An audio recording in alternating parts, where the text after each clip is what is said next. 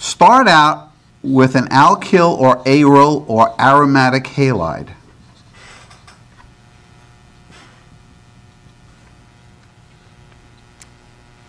Add magnesium, metal, in the presence of ether, or THF, at room temperature, or slightly elevated to maybe 75 to 80 degrees. 75 to 80 degrees on the Fahrenheit scale, not Celsius. And in a mechanism that's still not fully understood, but I can give you my take on it, you get this.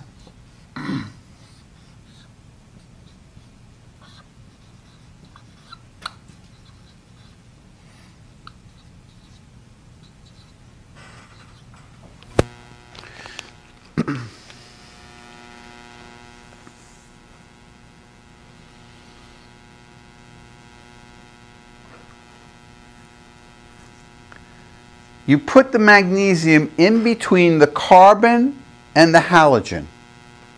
It sandwiches itself in between the carbon and the halogen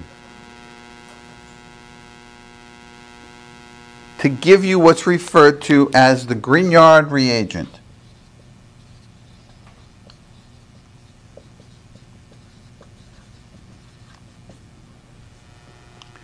The key to the Grignard reagent is the fact that you've generated a carbon that can act as a nucleophile, which means that part of the molecule is going to be seeking a positive charge. Now, it's either an induced positive charge or a for real positive charge.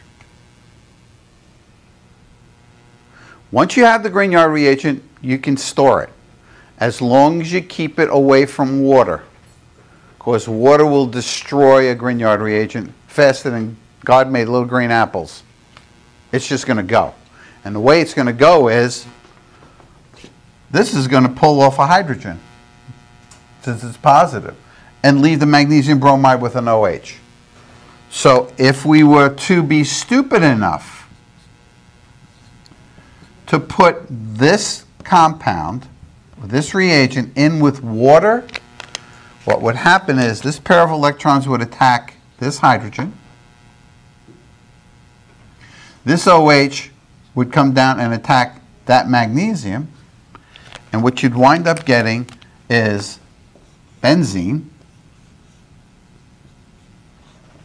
where this is the H that originally was on the water, plus a double salt called magnesium hydroxybromide, or basic magnesium bromide. Not a good thing to happen, because now you've produced something that isn't very useful anymore because it's lost its negative charge. But let's assume that you were successful in isolating the Grignard reagent. You kept it away from water. You're a good boy check and girl check. And you now have the Grignard reagent safely ensconced in your test tube.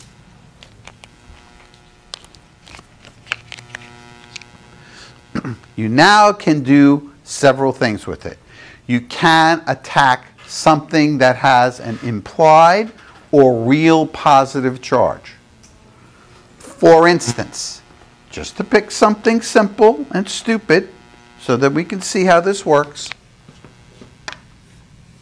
something like propanone. Propanone has a real positive charge because that compound can go through resonance. When it goes through resonance, the pair of electrons in the double bond can relocate up to the top of the oxygen, or in the empty orbital, to give you this.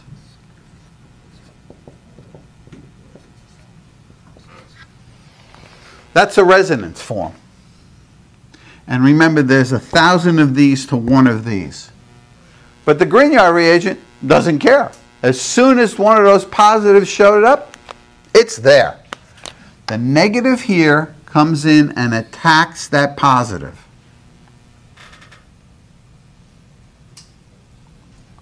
Well, the oxygen, not to be outdone, can come up and grab a hold of magnesium. You sort of have like a double replacement reaction if you want to think of it that way. And what you wind up getting is something that looks like this. The benzene ring is unaffected. There's the oxygen that was originally part of the propanone. There are the two methyl groups that were on the ends. And here's the magnesium alongside the bromine.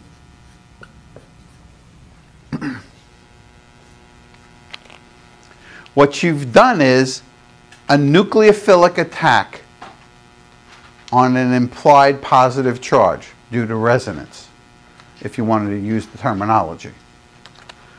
But we don't like this because this is a solid.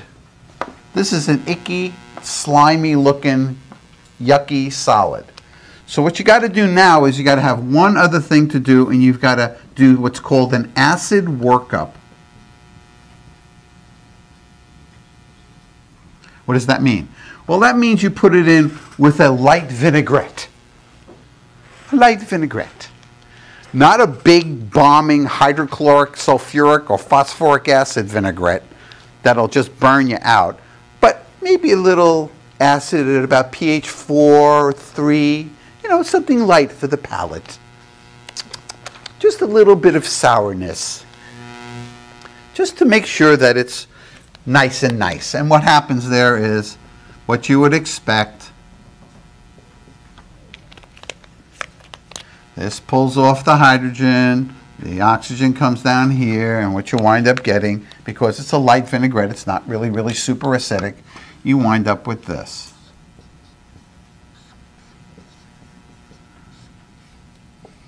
Plus,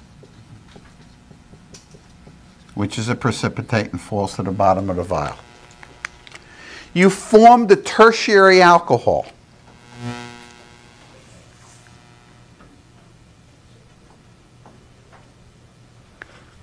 Now, you're not limited to something that has a double bonded oxygen.